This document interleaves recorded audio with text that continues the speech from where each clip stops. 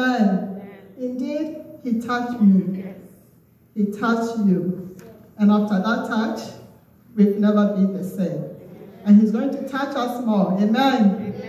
Being in a great expectation, I know our mama has prepared. Hallelujah. And he will touch us again.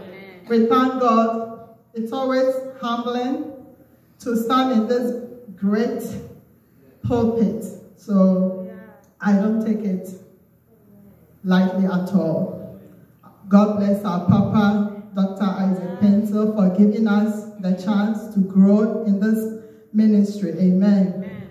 Mama Cynthia, God bless you. Amen. I really appreciate you. I still can't believe it is me. Amen. We thank God. Hallelujah.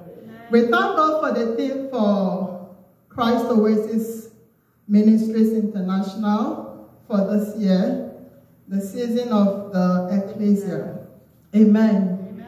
Mama Cynthia told me we will be talking about that, and I was like, what specifically can I pull out of this thing?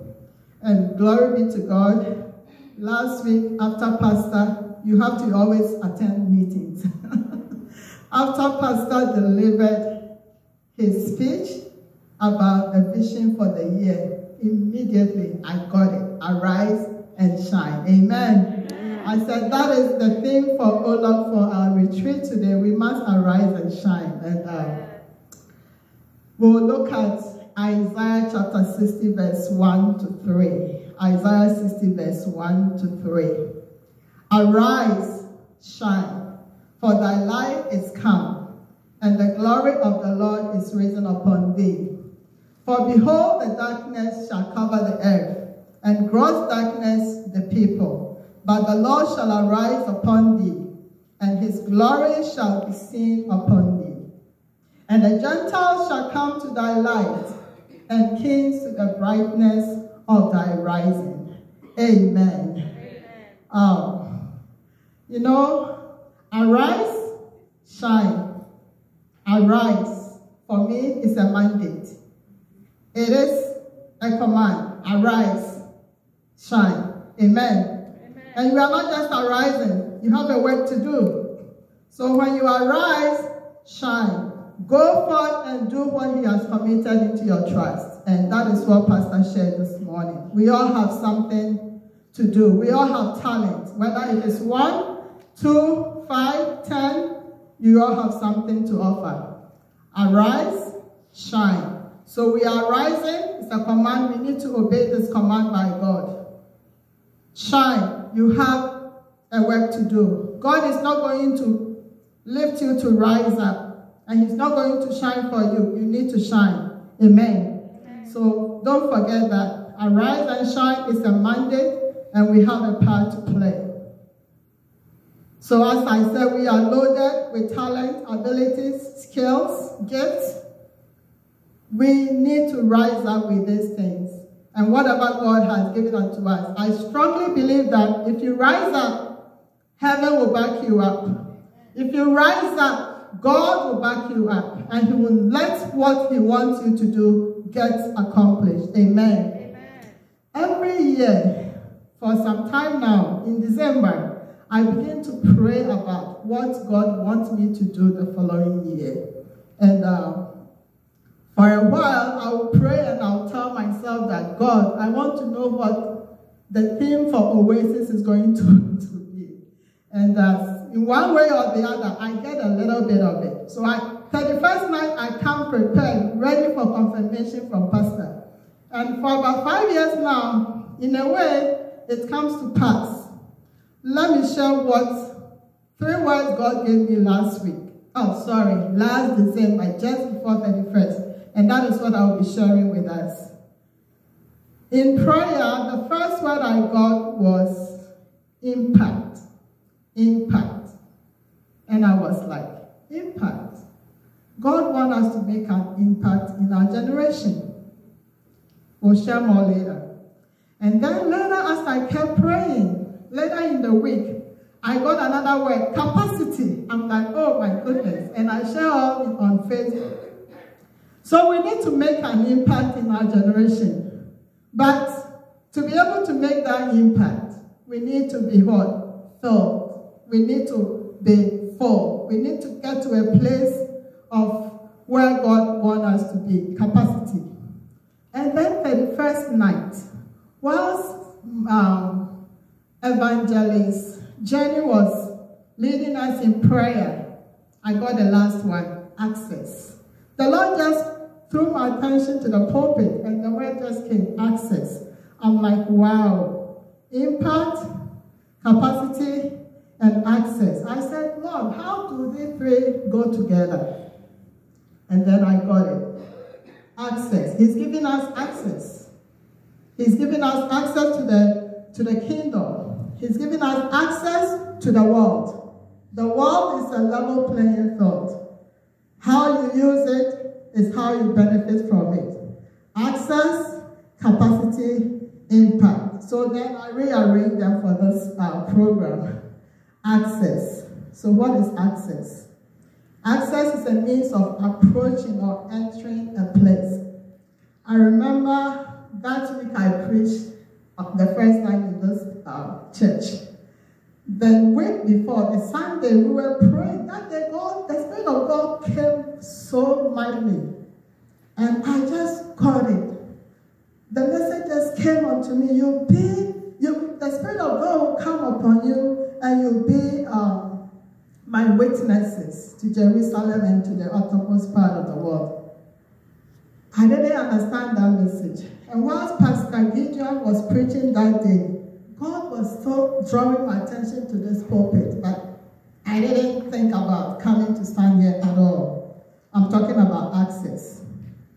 And then that week, Pastor Cynthia sent me a message that I should preach the Sunday. I'm like, oh my goodness, this is it. Hallelujah. Amen. Access. God has given us access to the kingdom. And once we are children of God, we all have access to the kingdom. Yeah. We are God's representatives here on earth. So whatever God did or is doing, we have a part to play in it.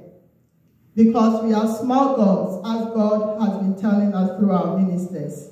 So Psalm 82 verse 6 says, I have said, ye are gods, and all of you are children of the Most High God. So we are gods. And if we are gods, then we can do what God does. Amen. Amen. So the gifts he has given unto us, we can use them. He has given us access. 1 Peter 2 verse 9 says, but ye are a chosen generation, a royal priesthood, an holy nation, a peculiar people, that ye should show forth the praises of him who have called you out of darkness into his marvelous light. Access. We all have access to this kingdom. And we thank God for the leadership of this church, who give us the opportunity to express the skills and abilities and all that we have in us. So we have access. So this year, remember that you have access, and you need to use what God has given unto you to your advantage. So as I said, we also have the keys of the kingdom. When we look at Matthew 16 verse 19, it says, and I will give unto you the keys of the kingdom of heaven. And whatsoever ye shall bind on earth, it will be bound in heaven. And whatsoever thou shalt loose on earth, it shall be loosed in heaven. That is complete access. It's the same in Revelation chapter 3, verse 8. I know thy works. Behold, I have set before thee an open door, and no man can shut it. God has an open door for us.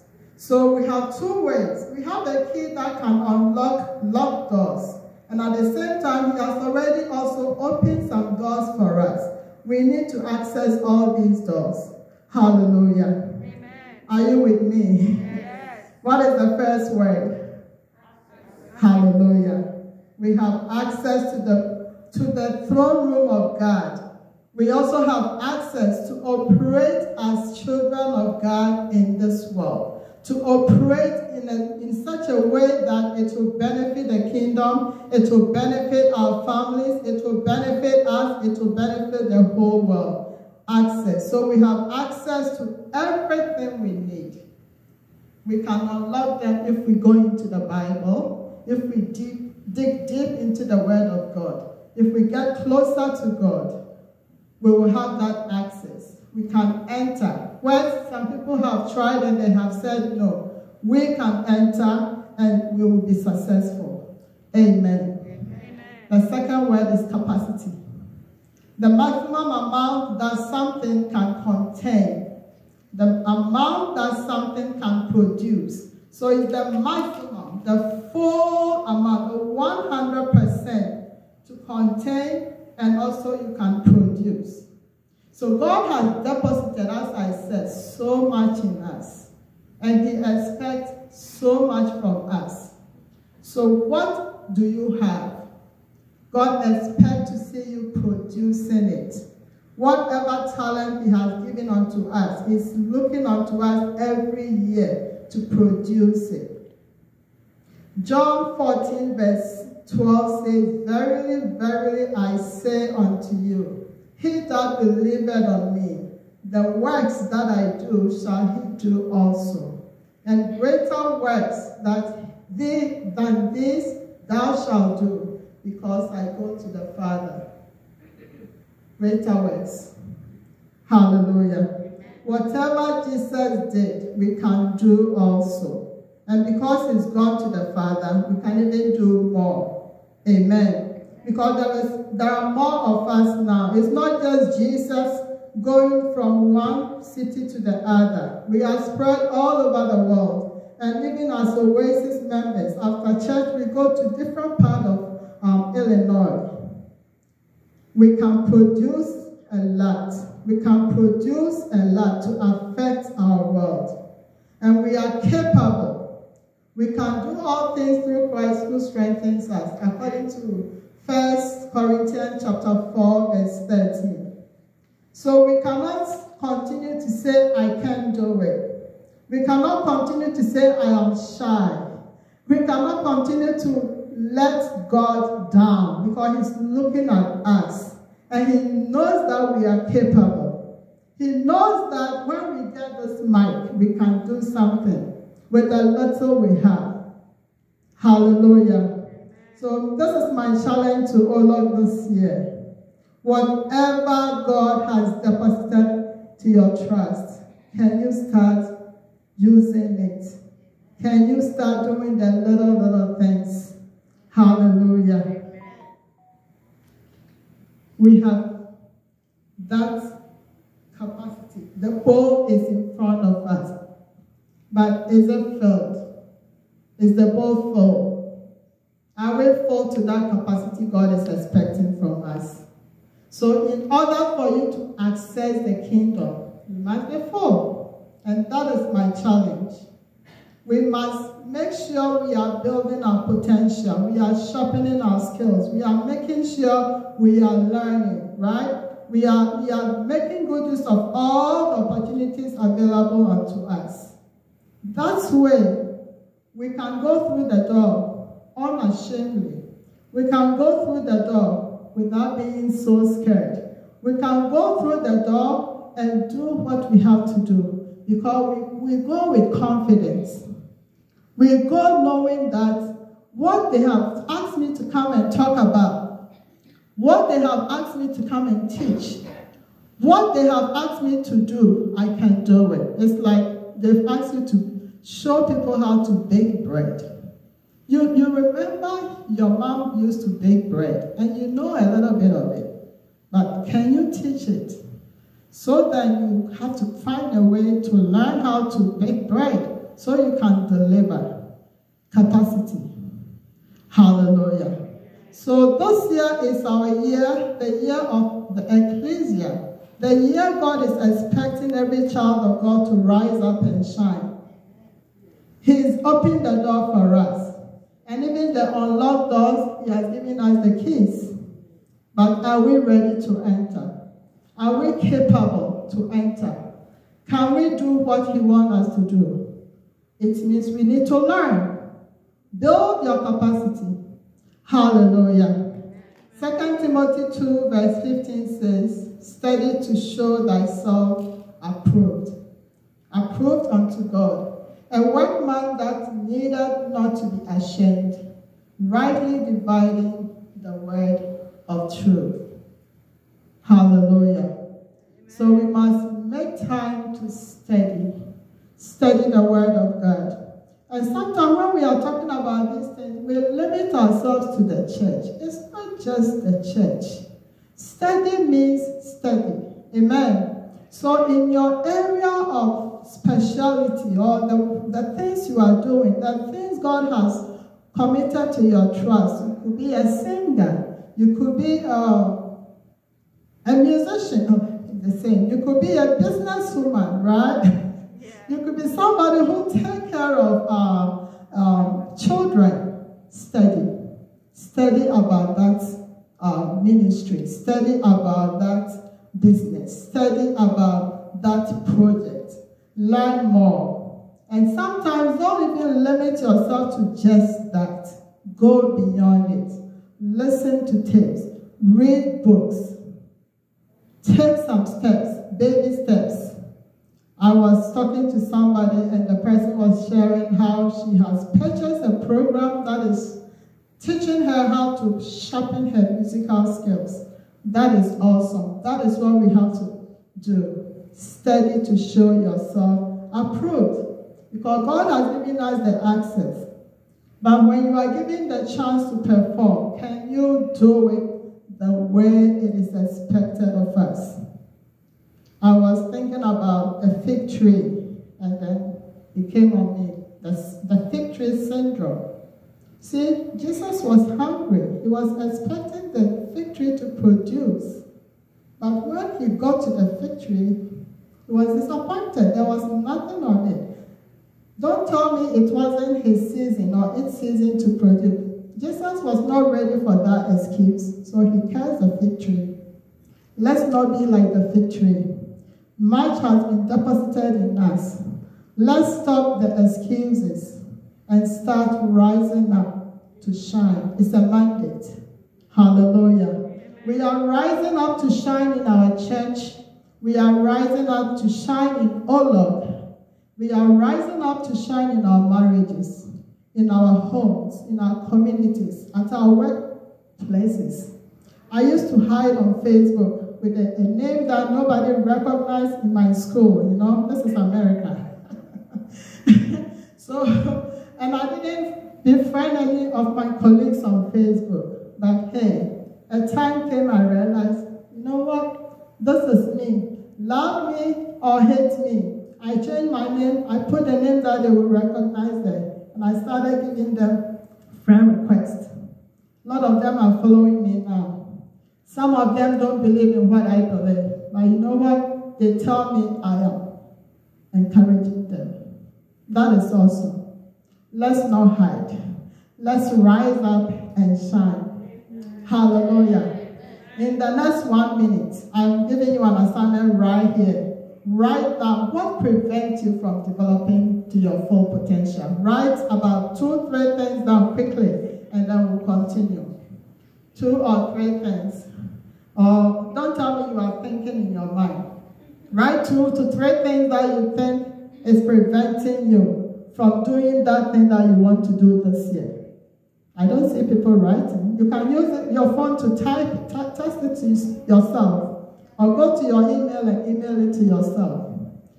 2 or 3 things that are preventing you from getting to your full potential. Hallelujah. 1 minute. We have a few seconds more.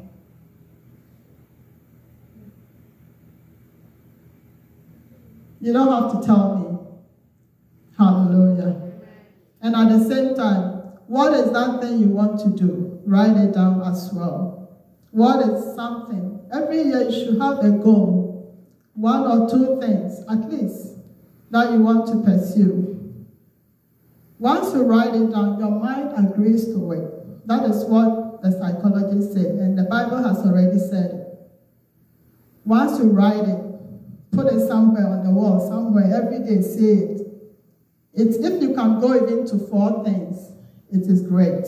It can be spiritual, it can be business, it can be marriage, it can be finances, it can be health, it can be anything that you want to achieve for this year. Write it down and then put it somewhere on your wall. We've already done vision boards. You can go back to YouTube, watch about how to create vision boards, and create a vision for yourself. And then back to that thing that is preventing you from doing what you want to do. Hallelujah.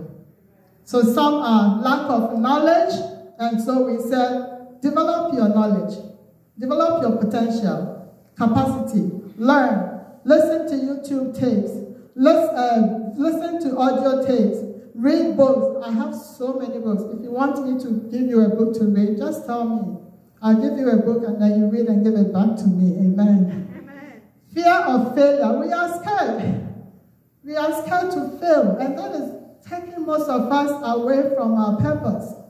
This is not the year for you to say, I'm scared. Afraid of what? Afraid of what people will say. They will laugh at you, so you will not do it. God is there looking at you, and he's ready to help you out. Amen. Just determine. Have that strong determination. I am an example to you all. See that quiet lady sitting there? That is me. Amen. We don't have to be afraid anymore. We have to come out from our shelf, arise and shine. It will take you determining to do it. Nobody will do it for you. Hallelujah. Amen. Procrastination, and this is my friend, but I'm trying to defeat it. Hallelujah.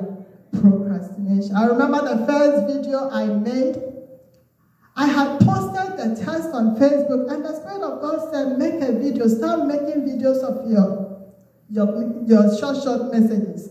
I was procrastinating. One day I was laying in bed. It was as if something pulled me out of my bed to go and make that video. And that is how I was able to defeat that spirit of procrastination. I'm still defeating and battling with it. Self-doubt. As immigrants, hey, we doubt ourselves a lot, especially in this country with our accent. Oh my God. You talk and the people will tell you they don't even understand what you are saying. So if you don't take care, you fall into your shell. And at meetings, you will not talk. I remember when I was in school, at first, as a Ghanaian, I was bold. I would share my thoughts and somebody would say, hey, what did you say? That shut me down. That shut me down. So I wasn't talking anymore in class. And sometimes people are sharing and you can even share better than what they were saying. But I called. I was scared. I didn't want to hear, I can't hear you. So I called into my shell. If you don't take care, you will call. You will not talk. Arise. Hallelujah. Arise and shine, O Lord. Limiting beliefs is one of the other ones. And low self-esteem. Like the grasshopper. You think you don't measure up, so you are always hiding. Arise. Amen.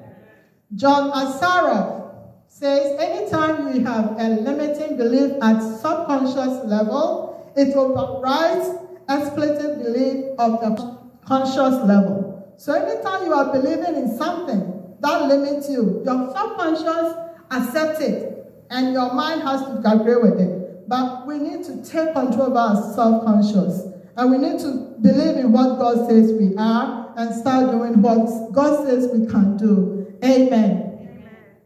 I'm challenging us to go beyond the normal in this season of the Ecclesia. Psalm 81 verse 10. I am the Lord thy God, which brought thee out of Egypt, which brought you out of Africa. Open thy mouth wide, and I will fill it. Amen. What does that tell you? We must have a shift in our mindset. We must stop limiting ourselves. We must be expectant of what God can do with us. We must desire for more. We must seek to add value to ourselves.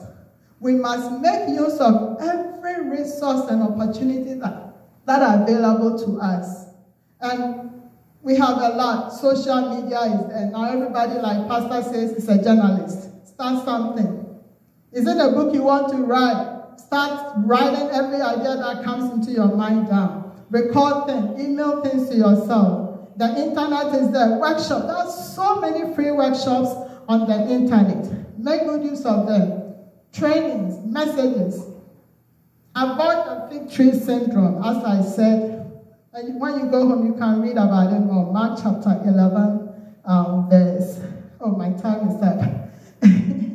Okay, thank you. Thank you. Let's fill our vessels to full capacity this year. See, Pastor will come and share all these great names. We need to start using them. We need to start using them. Every day, take one point that you want to go forward with. 2 Kings chapter 4, verse 3 to 4. You remember the woman, the widow, who the borrowers were coming to get her 2 sons to go and serve because she couldn't pay for whatever she was owing. The man of God, Elisha, met her, and he asked the lady, what do you have? What do you have? And this morning I'm asking you, what do you have in your hand? What do you have? The woman said, I have just a small vessel of oil.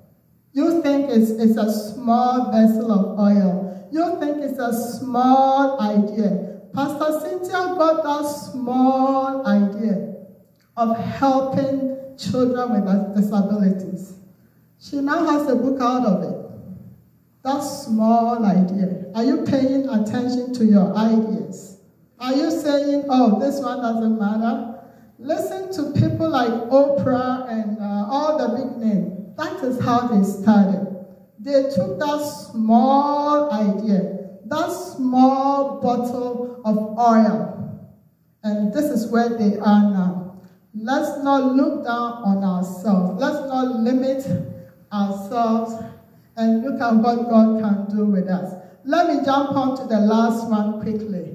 Impact. Impact is to have a strong effect on someone or something. So the Lord has built us for greater works. He wants us to go to the world and expand and do all these wonderful things. He's giving us access. We need to fill our capacities, build ourselves, get ourselves ready, and go out there to do what He wants us to do. We must exert influence in this generation. A lot is being expected from us. Why are we so limited? It breaks my heart. Last 2 years when I realized, I'm like, oh, why are we limiting ourselves this way? Because we go to school, we get a certificate, we look for employment, and that is it. And then the money that comes in, I was talking to somebody last week, the money doesn't do anything. And people see you right now in my Facebook account, Messenger, I have about 5 people asking me for money. Because people see you and they think you have all the money in the world. They don't know we are all on the same platform. We are all the same. Because the money we get from work is never enough. And we have all these people that are looking for support from us. How can we do it? Because sometimes we genuinely want to help people. But can we go the extra mile, do something a little more, so we can get extra to help? So go and gather. Like the Elisha told the lady, go for more containers. Go and borrow. Go and learn. Go and get yourself capable of doing something. And as she did that, her bottle kept pouring. The oil kept pouring. And she had a lot. And I'm sure if she kept borrowing, she would have gotten more. And once she stopped, once she ran out of it, the containers, that was it. But she was able to sell and pay for her debt, and her children were hers forever. So I'm talking on impact. Very, very, I say unto you, he that believeth on me, the works that I do, shall he do also. And greater works than these shall he do, because I go to the Father. I think we read that already from John chapter 14, verse 12 to 13. So we have to let our light shine. We have to let our light shine. We are in charge, and it's a command. We determine how much our light should shine. If you want your light to shine in just your room, that is how far your light will go. If you want your light to shine across your room, to the neighbors in your building, to the people in your community, even to the world, as we are looking at, it will happen. Let your light so shine. We must be about our Father's business. That is how we can make impact. And Myles Munroe said, we are not here just to live. We are sent here to make a difference. We are not here to just survive, but to make an impact. We are here to make an impact. How far your light goes depends on you. There's a level of operation God is expecting from us. That is why we need to start moving and letting our light shine before men. He said, let your light shine before men, that they will see, let your light so shine before men, that they will see the goodness of God. Something like your work that is in through Christ Jesus. I'm not quoting it right. John was a man just like us. I was surprised when I saw this verse in John chapter 5, verse 35. He said, John was a man that burned and gave a light. So John burned and gave light. And you choose for a time to enjoy his light. It means John was shining, and people around him benefited from that light. Let your light so shine before men. How far do you want your light to shine? John was able to shine his light, and it benefited his people. I was talking about Matthew chapter 5, verse 16. Let your light so shine before men that they may see your good works and glorify your God which is in heaven. That is impact. And God is expecting that from us. So this is our challenge for this year. In Ezekiel had a challenge. Said, Son of man, can this bone live? Why will God ask a man that question? It's because he knew Ezekiel had the power, the capability to declare something. Son of man, can this bone live? God is challenging us today. We need to rise up. We need to arise and shine. We have the open doors before us. And even the closed doors, we have the keys to access them. Let us fill our lives with all the things that we need and access those closed doors, access those open doors to make the impact in our generation. God bless you, O Lord. I appreciate you. God bless you so much. Thank you.